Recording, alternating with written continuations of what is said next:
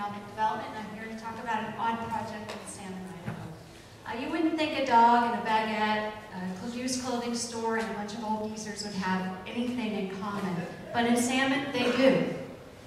It starts with the animal shelter in the Humane Society. It's been around since 1976. It's essentially a no-kill shelter. They see about 450 animals a year. They have the Rags and Wags thrift store, which gives them about 90% of their funding. And it's relatively inexpensive to operate, but the maintenance of the building was becoming expensive, so they started looking around for another building. And in Salmon, it can be pretty expensive. So they found this building on Main Street. It's the Oddfellows building. It had become an eyesore in the town. It's pretty run down, as you can see. And the building was built in about 1902 by the Oddfellows. They would come down from Leesburg on the weekend. It's a mining community. And so they went to the Oddfellows and offered to rent the bottom floor of the building. But they quickly realized that they needed to purchase the building to do the repairs that needed to be done. So they didn't have a lot of money, so they were like, well, what are we going to do? So they offered them $75,000 for the building and said, we can pay you $250 a month for 25 years, no interest. And the Oddfellows said, okay. But we need to use the building. They hadn't been able to use it in years. So the Humane Society got the building up and running really quickly, got the heat on for them. And the other thing the Oddfellows wanted was an agreement that the Humane Society would never allow the building to be sold for strictly commercial purposes. They wanted it to be a community asset. So the agreement was made. They put it in writing. The two parties got together, signed an agreement, and no attorneys were used in this agreement. It's a handshake. So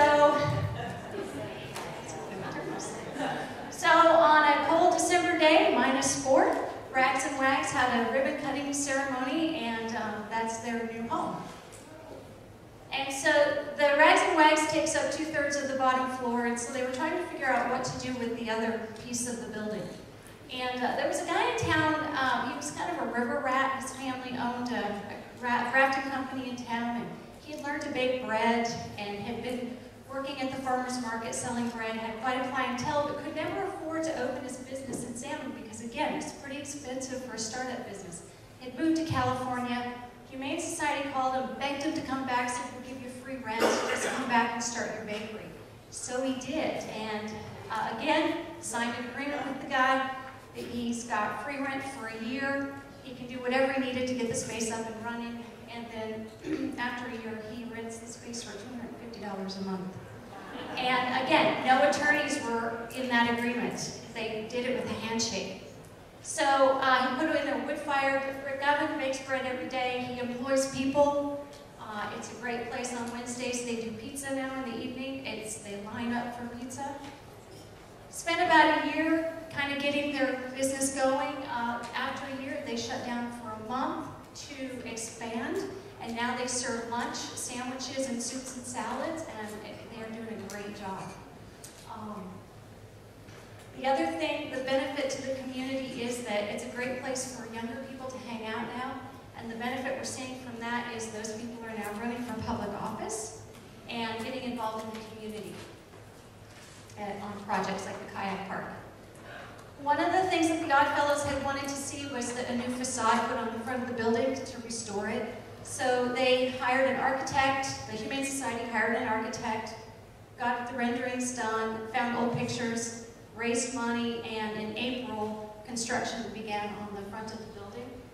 And as you can see, they've done a lot of work, putting windows, all kinds of things. The only thing that's left to be done, as the pictures go forward, is the awnings. And so it's been just a great project. So it's just a real testament to what can be done in a community with just a handshake and people working together. And you know, everybody's happy. You know, community's fat and happy with the pastries. And even the animals are happy. These are people who work in the bakery, and they adopted the dog from the Humane Society. So it's just a great story. Thank you.